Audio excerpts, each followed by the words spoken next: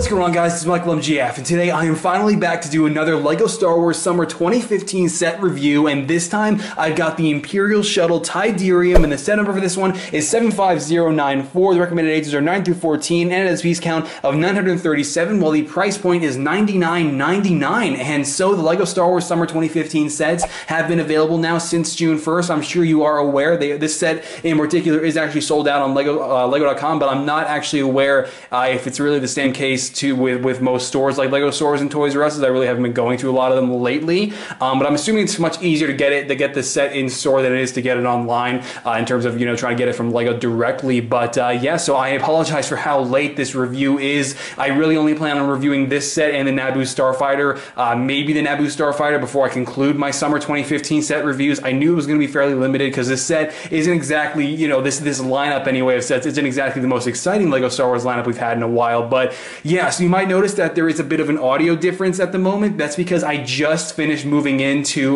this apartment here in Asheville, North Carolina, where I'm living now, and this entire room is completely empty except for my recording studio. So hopefully this whole like echoey sort of thing will only last for like a video or two before I start moving things into this room, because man, it's even bothering me too. So I apologize for that, but without further ado, let's get started. Before we do go on to the minifigures here, I do have to say one thing, actually two things. Unfortunately, amongst many other things I sadly left at my aunt's house by accident was my minifigure stand that I use for every single one of my videos. So right now I'm using a makeshift one, which is way more wobbly and definitely beneath my standards. So I'm going to try to keep it under control as much as I can, but I apologize for that. This should only last for a video or two before I actually do get my minifig stand back once I head back there. But another thing is how I'm going to mention later in this review how this set is $100 and not necessarily worth that. So one thing I should suggest, or at least I would mention that I want to mention, is that this set should have included maybe Luke, 3PO, and R2, and then this would have definitely have been worth that $120. So I mean, that's just something I didn't mention later that I do want to mention now.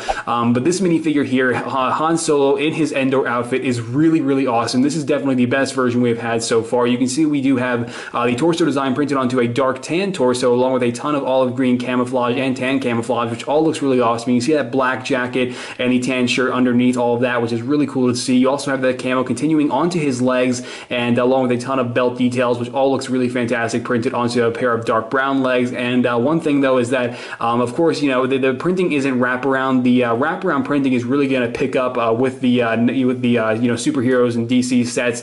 So after this wave is, I think, when we're really going to start to see side leg printing pick up. But unfortunately, it has not really started out for this lineup of Star Wars sets. As you can see, it just cuts off, which is unfortunate, but still looks really nice nonetheless. The back of the torso is pretty much just a continuation of everything you see on the front, with the same exact camo looking equally as awesome. And then he does have the exact same Han Solo head that we had with the Millennium Falcon microfighter set, and it does look a little emotionless on this side, but still fairly accurate to Harrison Ford. If we go ahead and turn it around, you can see the more preppy / I guess excited facial expression, as you probably remember it from the microfighter. He also has that standard pistol you've always seen. So there you go, Han Solo in his Endor outfit. Princess Leia is an equally as awesome minifigure, and the only thing that I really think that bothers me about the figure is the fact that she does not actually have any leg printing, which is unfortunate, but I mean, I can kind of get by that just because of how awesome the poncho is, or I guess a cloth piece, whatever you refer to it as, because it has this really awesome like Endor camo printing on it, which looks great. And this is actually going to be used on Qui-Gon later this year for the Sith Infiltrated, I should add. And it's a little inconsistent looking though, because you have this really awesome camouflage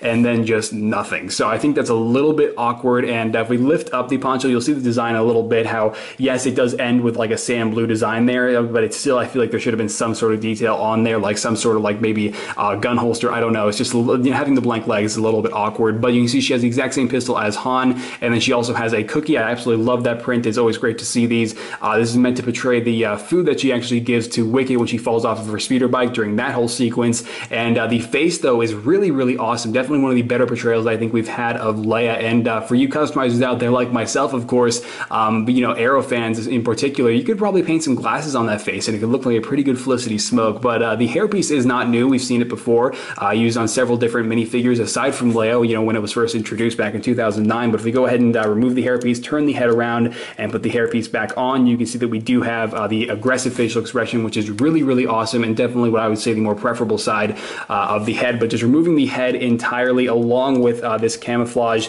poncho cloth piece thing, you can see that we do have a full-on torso design printed onto this torso, hidden beneath all of that, which is really nice as well. Definitely love the design work here. It all looks really great, and it's a shame that it gets all hidden by the poncho piece, but still really nice overall. And this entire minifigure is great overall. So aside from that, though, that is pretty much Leia, and that is pretty much the whole minifigure Leia in her Endor outfit. I definitely think it's one of the better minifigures out of this set before I freaking dismantle my makeshift minifig stand here. So yeah, that's pretty much it for Princess Leia in this set. As I said last year, this is definitely the best version of Chewbacca we have ever had, of course, because it is the only other version of Chewbacca we've had.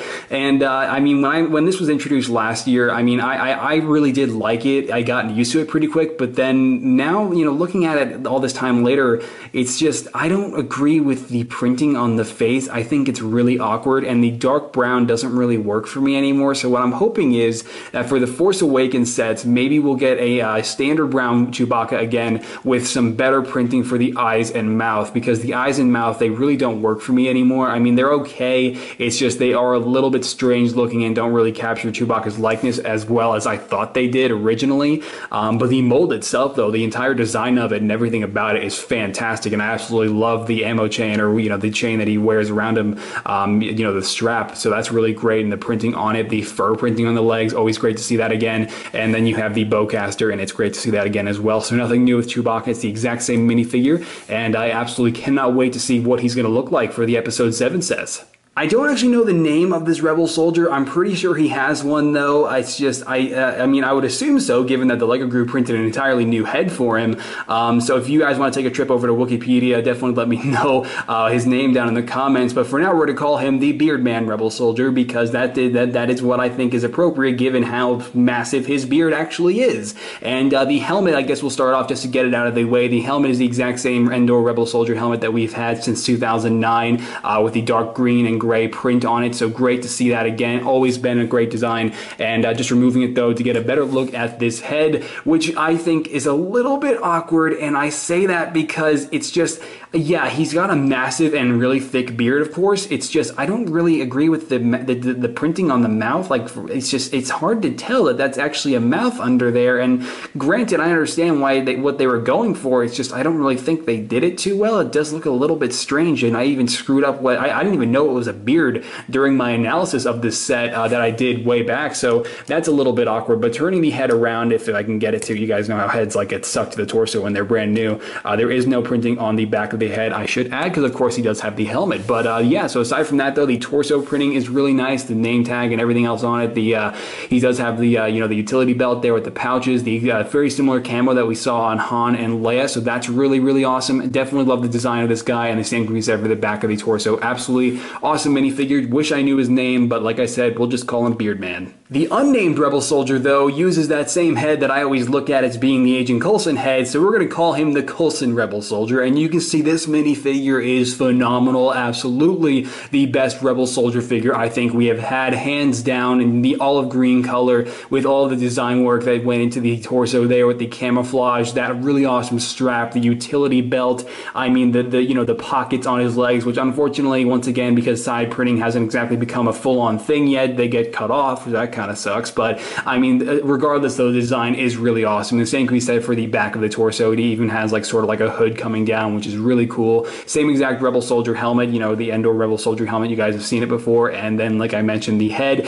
which I like to refer to as the Agent Coulson head, because it really does look like Clark Gregg, and there is no double-sided face for that head, if you didn't already know, and he's got a standard blaster. So aside from that, though, that is pretty much it for the minifigures included with this set. Really wish Luke, 3PO, and R2 were included. Unfortunately, they're not, and we get these guys, though. So there you go.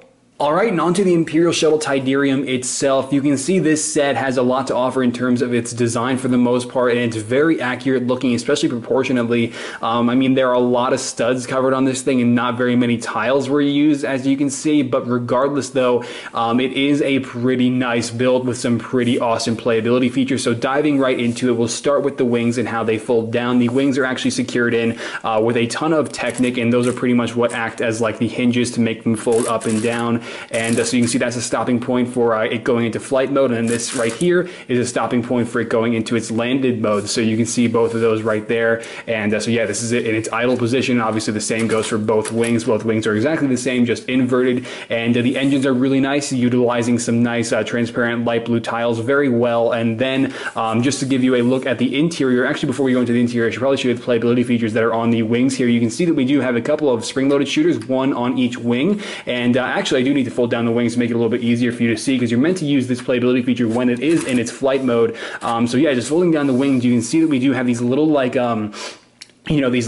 circular Technic pieces here, and then you just push down on one, and then it fires out the spring-loaded shooter. And just putting up my hand here so it doesn't go too far away. You can see how that works, and it's very effective. It doesn't take a lot of force to get that thing to fire. You just push down on it gently, and the spring-loaded shooter comes flying out of the thing. It's really awesome. So you can see we do have these cannons right here, which are you know, adjustable, as you can see right there. These are also adjustable because these both pretty much all the guns on this thing are on hinges, which is pretty sweet, and they do have a pretty similar design. You know, amongst each other. And so if we just get this thing in its full-on, you know, attack mode here, or its flight mode, you can see that the guns actually align, which is pretty cool. So I just wanted to show you that real quick, but you can kind of see what it looks like in its flight mode. It's kind of hard to get the whole thing on frame, but you kind of get the idea, and it's very sturdy and very easy to hold. I'd say definitely the easiest way to pick this thing up is just by picking it up by the main wing, which is actually very sturdy, so you can do that very easily. So that's pretty cool. Just wanted to note on that. And now onto the interior of the Imperial Shuttle Tydirium. We can go ahead and fold up both of these, and they're on a couple of Technic pieces themselves, making it, you know,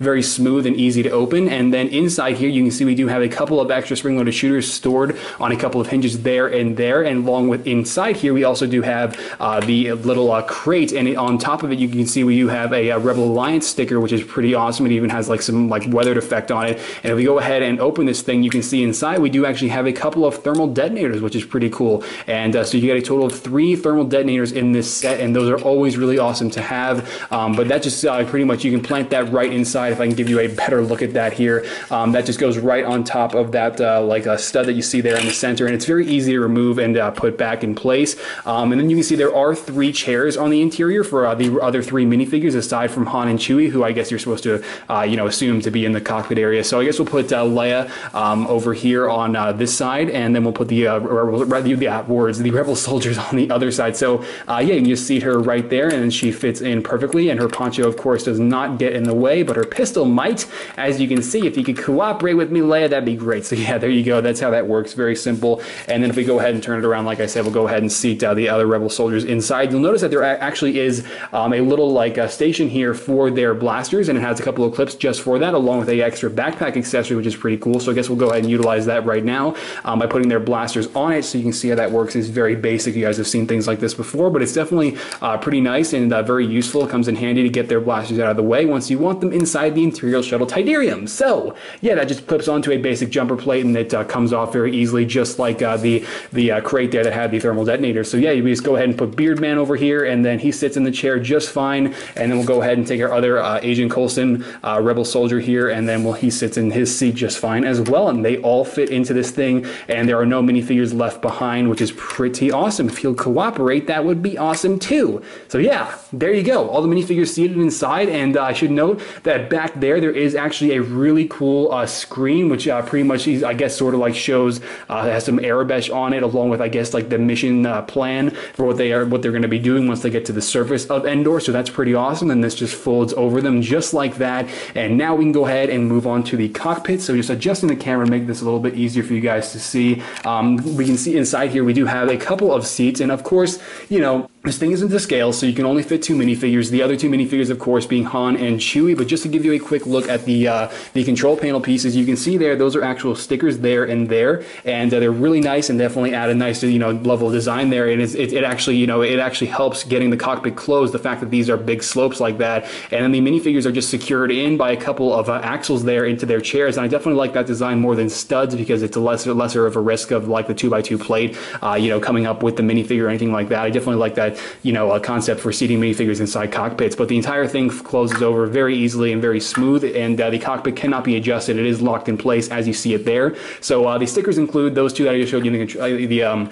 the cockpit area there, and then we also have the sticker on the canister, or I guess the crate there, the sticker on the screen that I also pointed out, but then the last sticker is this ventilation sticker right here beneath the main wing. So definitely pretty awesome, man, and that's pretty much it for the Imperial Shuttle Tydirium, aside from one last feature, and that feature is its landing gear. And you can see the landing gear right here just on some more Technic pieces beneath this thing, which is also pretty sweet. And I almost forgot that there is actually a little hinge right here, which is like, I guess, sort of like a trap door, and that allows for you to, you know, like launch your minifigures and let them slide out, I guess. It's sort of like a landing ramp, which is pretty awesome. Probably gonna take a look at the box to make sure I'm not mistaken on that feature there. So hopefully this will conclude this segment of the review, but my only problem with this set is that it's actually, they charge $100, so LEGO Group, for the Imperial Shuttle Tydirium. I apologize for that creak right there as I'm reaching for the box to make sure that playability feature is not something more that I'm missing there. But yeah, you can see though, regardless though, this thing is a little bit small, so for $100, I would like to say that this set is worth it. It's just, I really can't, because the problem being, it's just like when you get this thing built, it really doesn't look like $100 set. I mean, it's a little small, and it's a good set overall. It's just for $100. I'm not sure about that. That's a little too steep for this set, if you ask me. So ultimately, it's up to you now that you've seen the set in its entirety and all the things that it does have to offer as a set. I mean, this is my first time getting an Imperial Shuttle. I missed out on the previous one, so this is definitely a first for me, and pretty freaking awesome for the most part. It's just the price is a little too steep, if you ask me. But I mean, aside from that though, I did just find out, by the way, that this really, there isn't anything else to this feature right here, this trapdoor. It's just, you know, sort of something that you can do. You can, you know, fold it down, and obviously it's not really a trapdoor. It's meant to be the landing, or, you know, the actual like boarding ramp, but I guess you can sort of use it as a trapdoor, given that you really can't use it as a boarding ramp. So that's pretty cool how that was added in as a feature there, held in by some extra Technic. So aside from that though, that is pretty much it for my review on the Imperial Shuttle Tydirium. Now we're going to go ahead and take a look at the box, instruction manual, extra pieces, and we'll wrap up this review. The box is actually fairly small for $100 set. Like, I can picture the average person walking up to a shelf, seeing this box, and then looking at the price tag and just flat out walking away, because this set doesn't look like $100 set really. But you can see we do have all the minifigures on the top and Princess Leia sporting the actual size reference, and then on the back of the box we have a quick shot of them landed on Endor with all the playability features that I just went over, along with a ton of super cool renders that you can see right here of all the characters in action, recreating various different scenes from the film, and then that one of all the minifigures included with the set. So definitely a very effective but rather small box for a $100 set. So the instruction manual for the Imperial Shuttle Tydirium is actually a 154-page build, and you can see that number right there in the bottom left corner. And then if we go toward the end of this instruction manual, we can see that we do have all these sets included with the summer 2015 lineup, and I really doubt that I'm going to review the Imperial Transport as much as I wanted to. I do have the Naboo Starfighter. Hopefully I'll review that, but I'm definitely not reviewing the Flash Speeder, because that thing looks really, really lame and not worth my time. But you can see though, we do have a bunch of renders for all the minifigures included with the summer 2015 lineup as well, most of which are pretty sweet. So yeah, aside from that though, that is the instruction manual for the Imperial Shuttle Tydirium. The extra pieces are pretty basic for the most part, just mainly consisting of a bunch of studs, 1x1 plates, a lot of connectors. You have an extra like light bluish gray lightsaber hilt, some very basic things. But what's really awesome is we do get an extra cookie, and we also do get an extra thermal detonator printed 1x1 tile, which is really, really awesome. Absolutely love having extras of these, because obviously they are pretty much used across the entire Star Wars universe by all characters, so getting an extra one is always cool. So aside from that though, that is pretty much everything in this review and everything that this set has to offer. So without further ado, let's go ahead and wrap up what really I hope won't be my last LEGO Star Wars Summer 2015 set review. We have you on our screen now. Please identify. Shuttle Tydirium requesting deactivation of the deflector shield. Shuttle Tydirium, transmit the clearance code for shield passage.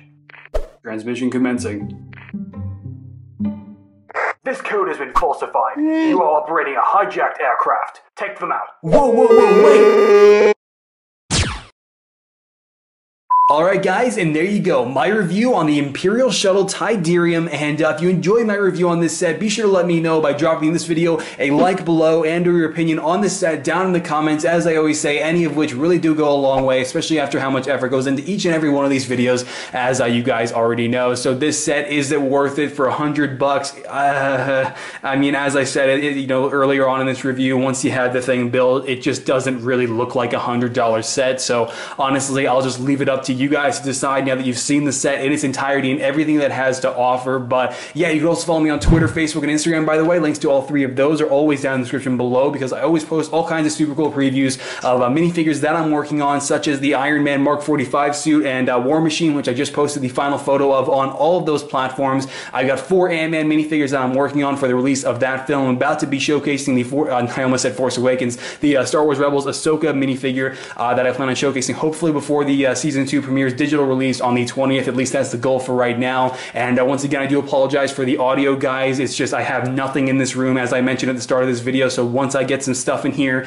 and you know, there's more, you know, for sound to bounce off of, it won't sound as awkward, because trust me, this really does kind of suck. But unfortunately, there was nothing I could do about it right now.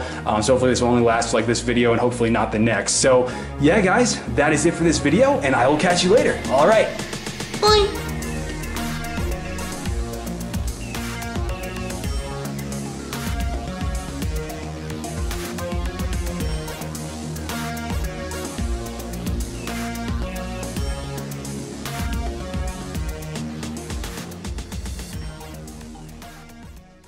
This set is definitely worth that $100. It's really not, actually, never mind. 13, and it has piece count of 937, Ross, gosh damn it. I am highly 7, while the price point is $99.99. Gosh damn it.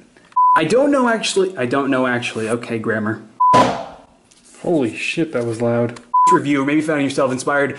This is not a showcase, Ross. The box of the Imperial Shuttle Tydirium, the box. My Lego Star Wars, well, shit. This is actually, focus please, gosh damn it.